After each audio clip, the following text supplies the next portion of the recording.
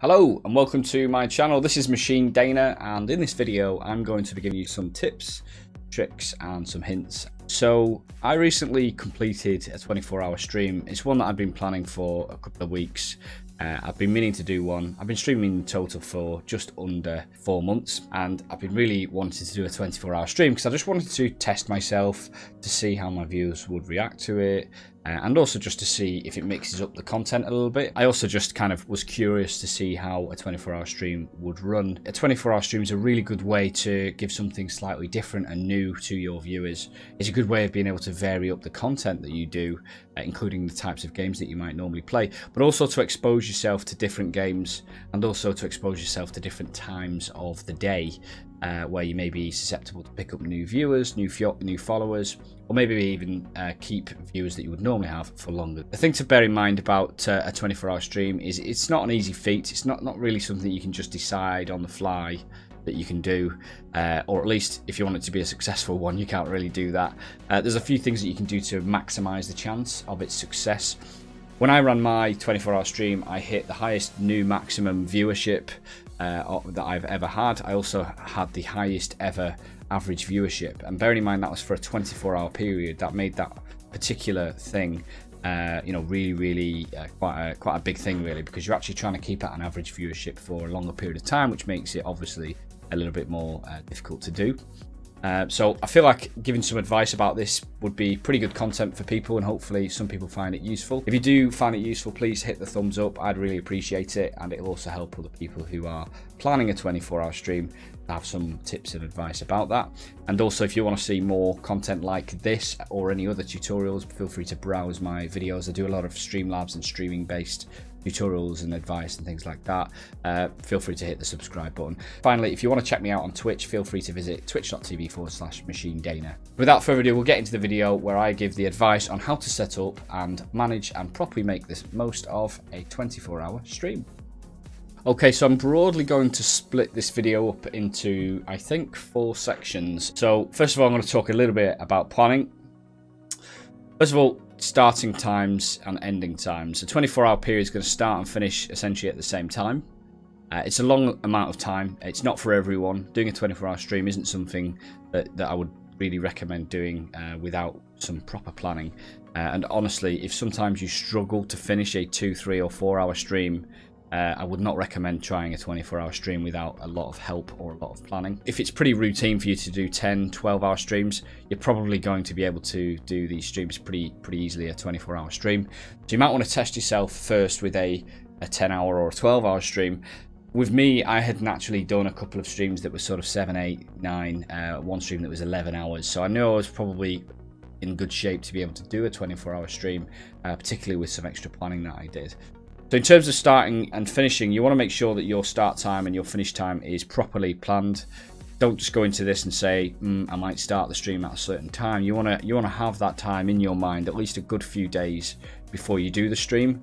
And that helps in a number of other ways, which I will go into. For me, I chose to do mine at 4 o'clock in the morning, all the way through to 4 o'clock in the morning the following day, a full 24 hours. I chose 4 o'clock in the morning personally because I knew that it wouldn't interrupt too much with my sleeping pattern. I normally get up at something like 7 or 8 o'clock in the morning, and I normally go to bed at kind of the 12, 1 or 2 o'clock mark. It was not that much later that I was finishing, or not that much earlier that I was starting the stream, but you'll have your own personal preferences on that. My advice is just to think about this properly in advance and not just to go into this choosing almost like a random on-the-fly time. It really helps with planning and communication and various other things as well if you really do think about the time that you're going to start it. Planning the gaming or the activities that you are doing, you may already have an idea about the types of things that you want to do on your stream, but I would really advise opening up Word or Notepad or something like that and just almost brain dumping the sorts of things that you want to do on the stream in terms of the games that you want to play, and also in particular the activities that you might want to do throughout the stream as well, and when you would like to do them. So you might be the type of guy to do 1 stream on one game, and you might be able to make that work really well, or you might be a variety streamer that actually wants to stream multiple games over a course of time. You may have a period of time where you have games that you always play, and then mix it up a little bit with some new games that you might not normally play, or perhaps games that you've been wanting to play for a little while. Again, my advice here is just to actually plan this rather than just do it randomly, because what you don't want to be in, you don't want to be in a position where at multiple points through the stream you're sort of questioning what to do and how to do it. I would certainly strongly recommend actually putting together a schedule as well for your stream, particularly when you will be eating your meals, but certainly also the games that you're playing and when you're playing them. This is really important because you may have certain viewers that only want to tune into certain types of content. For instance, more interactive content or less interactive content, quieter content, more kind of louder content, or also just certain games that they may prefer watching you play than others. And it just means that you've got more of a chance of being able to hook those viewers in for longer during those periods where you know they might be interested. The last thing you want to do is be asking viewers to support you in a 24-hour stream, and actually they know that really they're not going to enjoy the types of content. It's not really good to force your viewers to do that. So I would strongly advise having a schedule of games, literally opening up a Word document and noting the times and the titles of those games, all the activities. You may want to also just think in terms of planning about the times that you're going to do certain activities. On my stream, what I did in the early hours of the morning, I started with some quite quiet content that allowed me to build myself up into the stream. More sort of strategic games where I was able to slowly take my time and think about the decisions I was making. And it was later on in the stream that I did things like the first-person shooters and more reactive, responsive games. And then also I had a peak period of time where I would normally stream, where I did more interactive type content, where it was like activities and some competitions and things like that. So that varying up the content but planning it made quite a big difference for the success of my personal 24-hour stream. Keeping it healthy. This is, you know, probably most of these things are fairly straightforward and obvious, but I'll say them anyway because it does make a really big difference on how you're going to feel during the stream.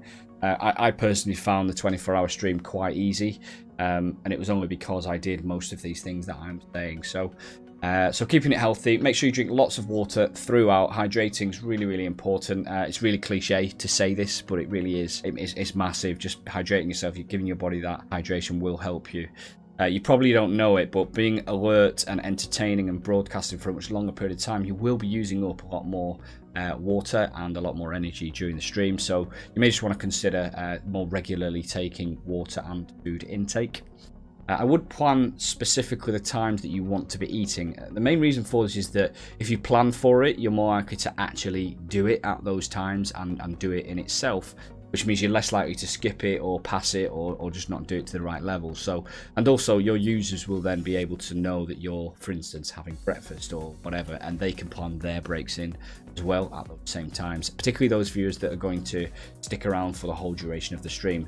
I was quite lucky because I had a combination of people that stuck around literally the whole duration of the stream, and obviously that was only possible because I planned it in advance. But I also had a lot of people that came in and out throughout the day, and I had some people that only just came along for a couple of hours and watched the stream in various parts. You want to make sure that you're eating convenient meals, but meals that are quite healthy and that will be quite high in energy. I started the day with some porridge or oatmeals if you're American, and that porridge just gave me some nice energy for the sort of early parts of the day, some slow release carbohydrates.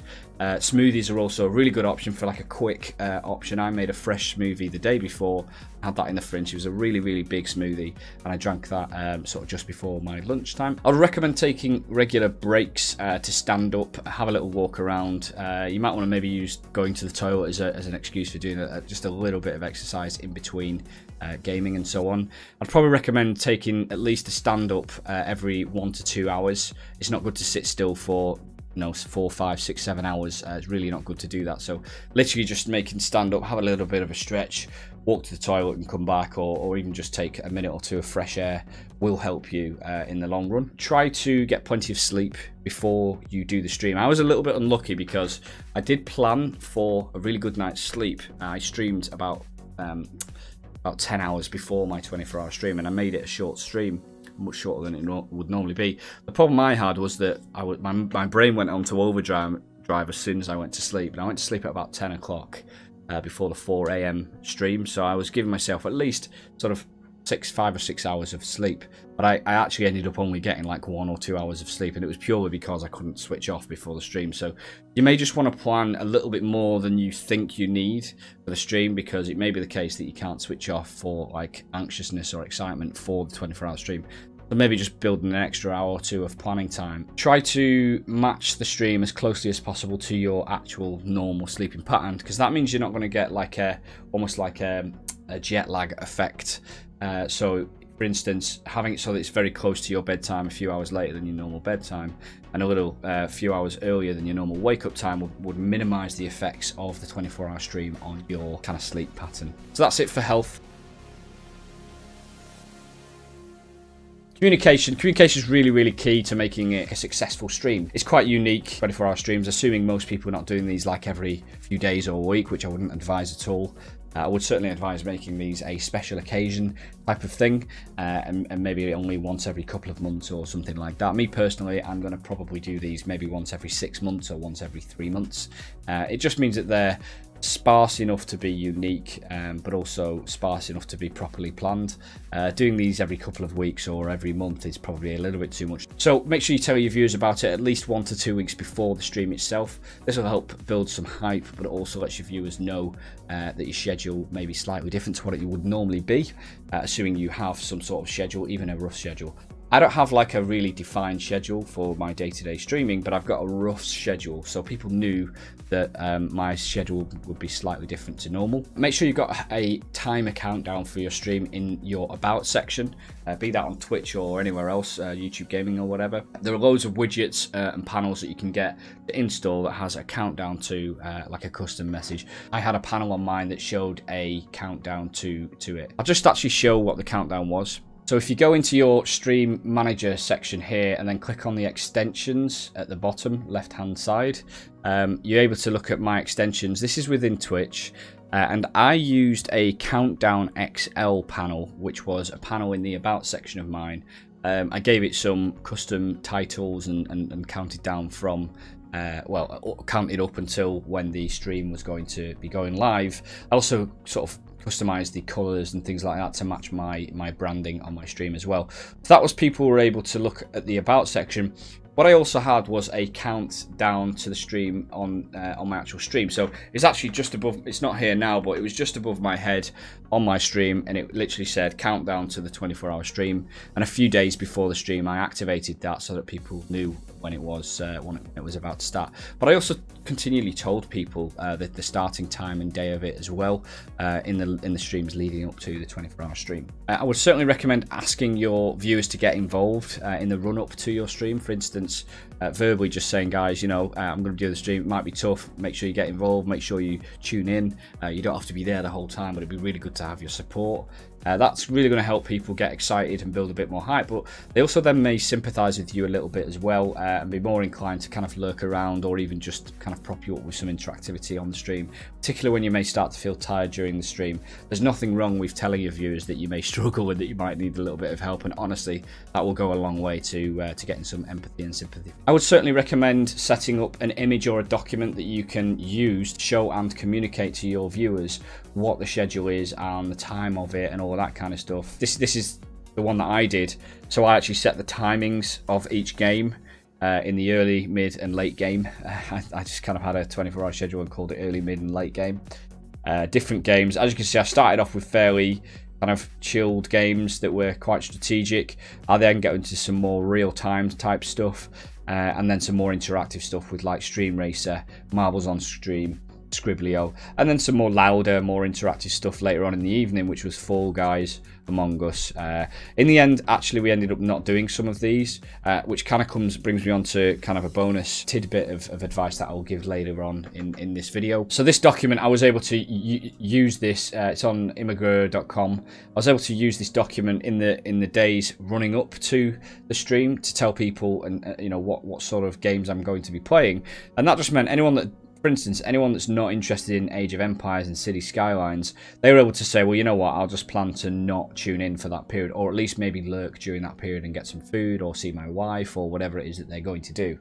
So by having this schedule in place, you're at least able to communicate a little bit more detail to your viewers, and it just looks a little bit more professional as well, in my opinion.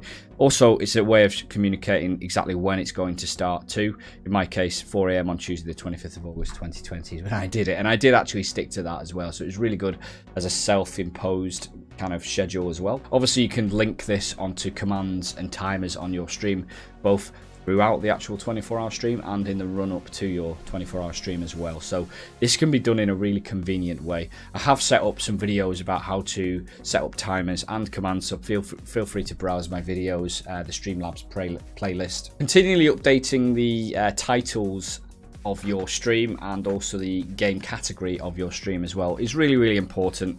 You don't want random people coming into your stream expecting you to be playing, for instance, City Skylines, if actually you're playing Marbles on stream, and they're two completely different types of games.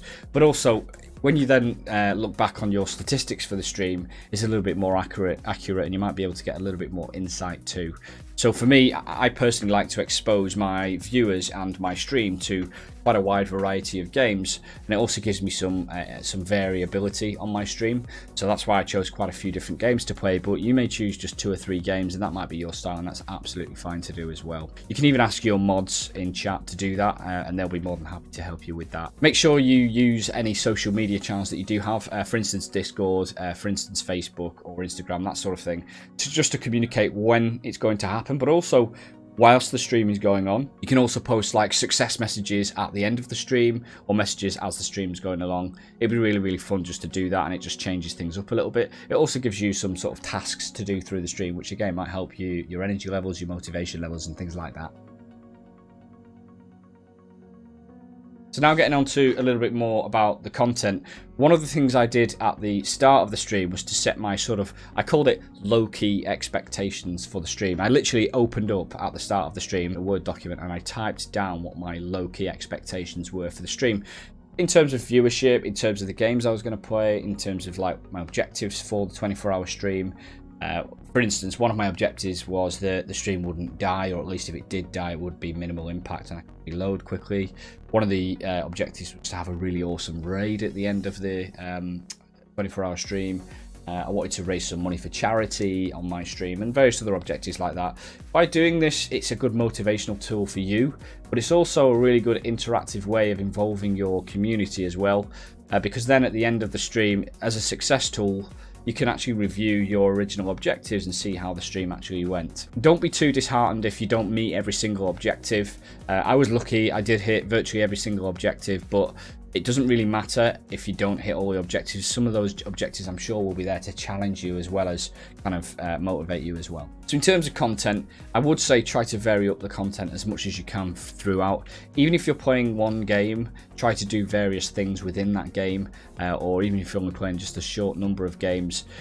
You know, you don't have to do the same things that you would always normally do in your normal streams for a 24-hour period. You can do different things during that 24-hour period. I would certainly recommend trying new games or new DLC or new mods or something like that during your stream, and that's a perfect opportunity to do that because it just gives some variance for your viewers and helps motivate them as well as yourself. I would recommend personally trying to build in at least 2 to 3 interactive games or interactive pieces of content during your stream.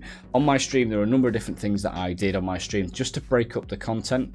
I've already mentioned setting the objectives and reviewing the objectives. At one point, I let one of my viewers take over the commentary for one of the games whilst I was eating.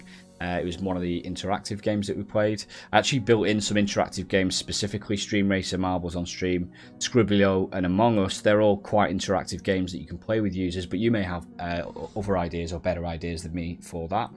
I specifically built in, almost by the content of the games I was playing, some interactivity, but I also did things like have some tournaments, have some dueling on my channel and some giveaways and things like that, just to keep things alive and keep things different. At one point I actually drew the winner of a tournament as well on stream, so I opened up Paint and drew him what I thought he looked like, and it was just a really fun thing that we did during the stream. Don't feel pressure to explain the games and your strategies and your gameplay as much as you would normally do. Maybe perhaps normally you're quite narrative on your streams and that might work for you very well, On a 24-hour stream, it's very difficult to keep that up for a long period of time, but people will understand it. What I would recommend doing here is actually chiming into and explaining things only when more kind of substantial things happen with your gameplay.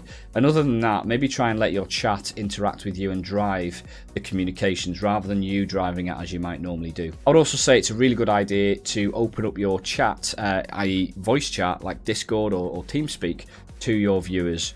I did have a lesson here. One of the people that joined was just a bit too hyper. He was kind of getting a little bit offensive on the chat, so we had to quickly change things up to make sure that the 24-hour stream wasn't disrupted. But it worked really well. We just jumped into a different, more restricted chat, and it ran really smoothly from there.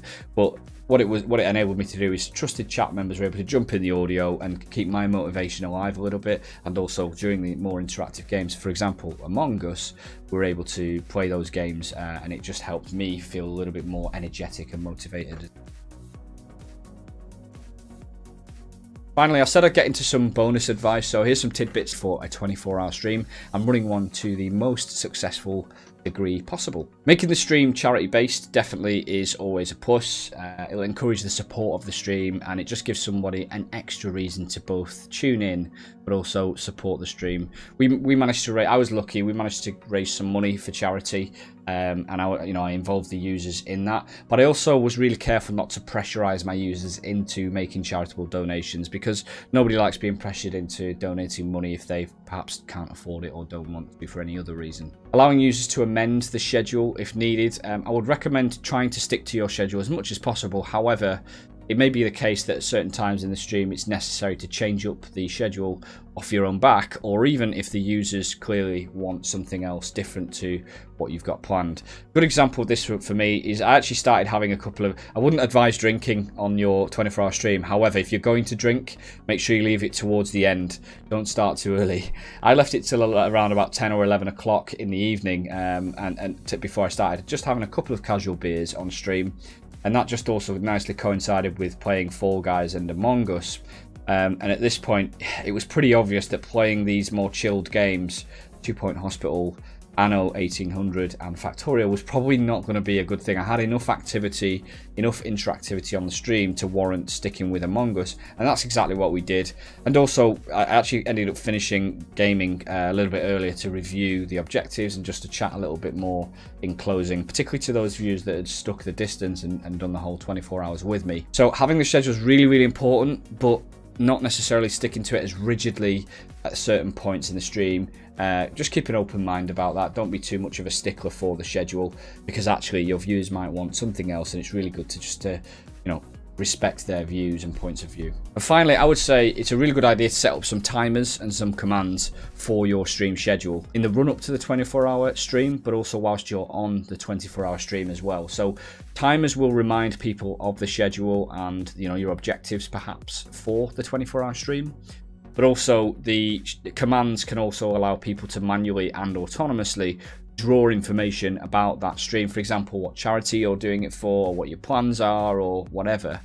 Start times, end times, or even just to be able to call the URL, for instance here, for the actual stream itself. So I would recommend making the most of the schedule that you do put together, so that your users can do that. I've done some videos on timers and commands, so feel free to browse my video. So there you have it. Hopefully you found this useful. Honestly, I really enjoyed my 24-hour stream. I'd recommend, most people should try this at least one point in their sort of streaming lives. It's really fun. It's something completely different, and it's really awesome. Let me know in the comments below how your 24-hour streams go, and also if you've got any more advice for me, because I'll be doing these again at some point in the future. Any advice that you'd recommend for running a successful 24-hour stream. Yeah, for now, thanks for tuning in, and take care, and I'll see you soon.